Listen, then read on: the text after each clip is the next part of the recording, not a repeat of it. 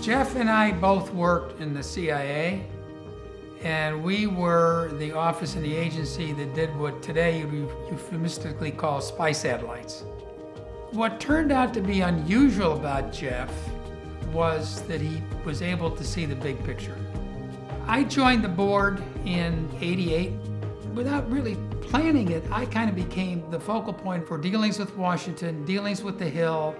And so when I decided it was time for me to retire, Al Simone and I had a discussion, and he said, well, who can we get to replace you? I said, we need somebody who's outspoken, who understands Washington and how it works. I got just the guy for you. His name is Jeff Harris. He brings a lot of experience from working at the highest levels of the federal government. And he brings that sort of attitude to all of his interactions with the Board of Trustees and the upper level administrations, asking very hard questions. Why are you doing this? Why are you not doing this? I enjoy the fact that he is pushing us to think hard, because that's what we should be doing. Jeff is an incredibly accomplished scientist. He's extremely supportive of our college and of RIT, and he had a huge impact. So when I get the thumbs up from Jeff when we present our accomplishments and our plans for the future, I know that we have done a good job and we are on the right path. Jeff has always been a very strong advocate for the imaging science program, both within RIT and outside RIT. He has such a huge network of people. It's just common knowledge in the field that if you're in a room with Jeff Harris, he is likely going to grab you and introduce you to somebody that you've never met before just because he thinks it's important for the two of you to get together. And it's really that outpouring of trying to build those connections and help people that is one of the things that also separates Jeff out.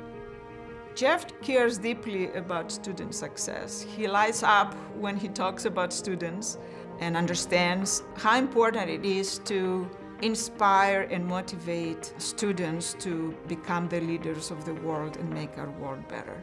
You know, Jeff strongly supports things like the Rochester City Scholars Program, and he has supported student research and student experiential learning within the Center for Imaging Science. In honor of the 30th anniversary of the center, he and Joyce Pratt made a significant donation specifically targeted to enhance our freshman imaging project. The project last year was actually to develop an ultraviolet fluorescence imaging system to study medieval manuscripts. The manuscript had previously been erased, and then somebody wrote something over the top of it.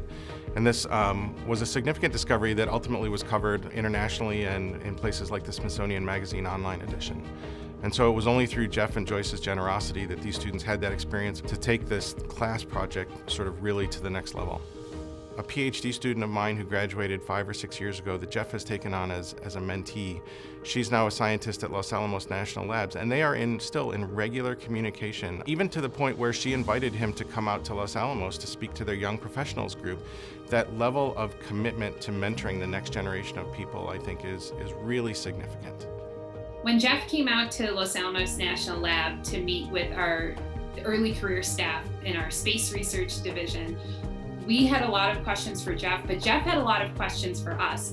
They're building and designing and launching space payloads, and Jeff wanted to know everything.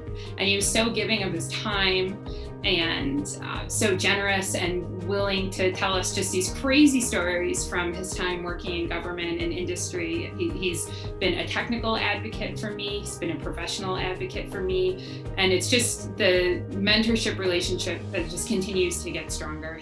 It is a gift to have someone like Jeff to be one of our alumni who is so much involved and cares so much about his alma mater.